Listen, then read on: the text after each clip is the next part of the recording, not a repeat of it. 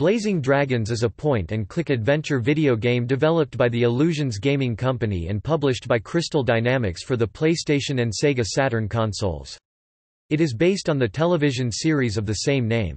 In a twist on the legend of King Arthur, the player controls Flicker, a dragon who lives in Camelot Castle and is in love with Princess Flame, but is not eligible to ask for her hand in marriage because he is not a knight.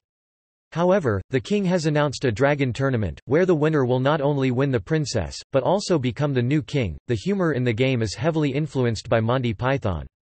The voice cast is headed by Terry Jones, Cheech Marin and Harry Shearer, along with supporting performances from veteran voice actors such as Jim Cummings, Jeff Bennett, Kath Soucie, Rob Powelson, Jess Harnell, Greg Berger, and Charlie Adler.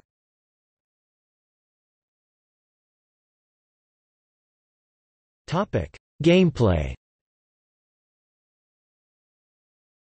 As a young Flicker, the player must collect various objects and interact with an eccentric cast of dragon and human characters in order to solve puzzles.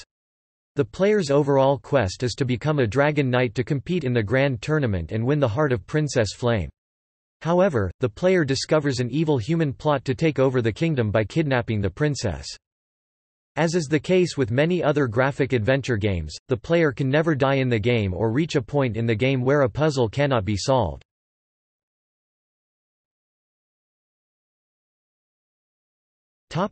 Plot.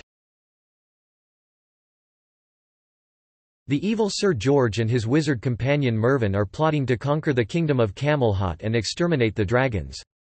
After Sir George's failed siege against Camelot, he declares his ally, the Black Dragon, to win an upcoming dragon tournament, the winner of whom shall be married to Flame and become the new king. A young inventor named Flicker wishes to marry King Allfire's daughter Flame, but he is rejected due to lack of knighthood. While rescuing King Allfire's knights from their investigation of Black Dragon, he finds this Black Dragon is a mechanical dragon, then sabotages it. Sir Lancelot takes Flicker as a squire, but takes credit for Flicker's victory on the Black Dragon, prompting Flame to leave the castle, only to be kidnapped by Sir George and Mervyn.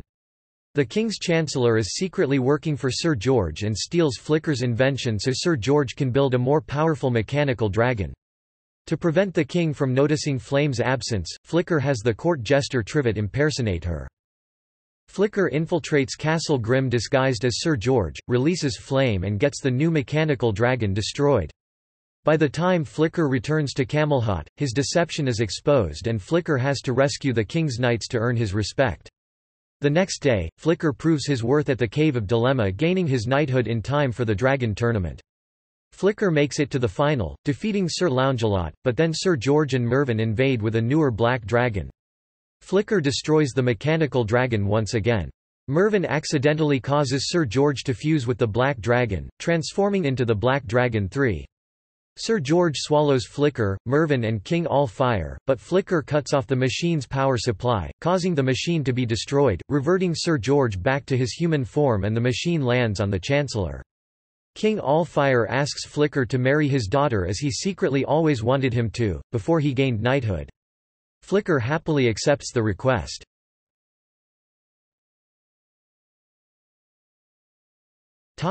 Development. The game was first announced under the title, Dragons of the Square Table, and was slated for a late 1995 release. The release date was pushed back a year, possibly so as to coincide with the debut of the Blazing Dragons TV series.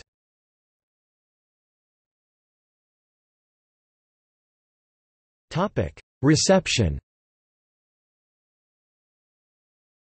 Electronic Gaming Monthly's 4 reviewers gave the PlayStation version an 8 out of 10, praising the side-splitting humor, and the challenging puzzles, while commenting that the built-in hint feature opens the game up to players of all skill levels.